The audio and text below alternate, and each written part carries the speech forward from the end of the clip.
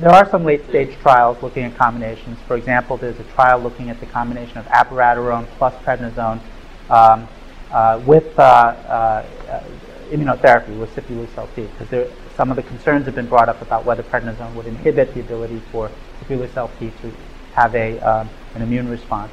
And that's going to be an immune endpoint.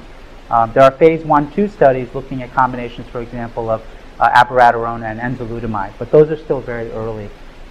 I think what you often find in this setting is that because so many drugs have been approved in such a short window, it takes some time for the combination studies, the big combination studies, to get to phase 3. And I think it will take a few years before we see phase 3s. We're going to see in the next year and a half, 2 years, a lot of phase 1 and 2 studies, maybe randomized phase 2 studies that are kind of combining different drugs in, again, rational combinations that help us to understand what the risks might be, and then launch phase 3s if there's more than a synergistic benefit.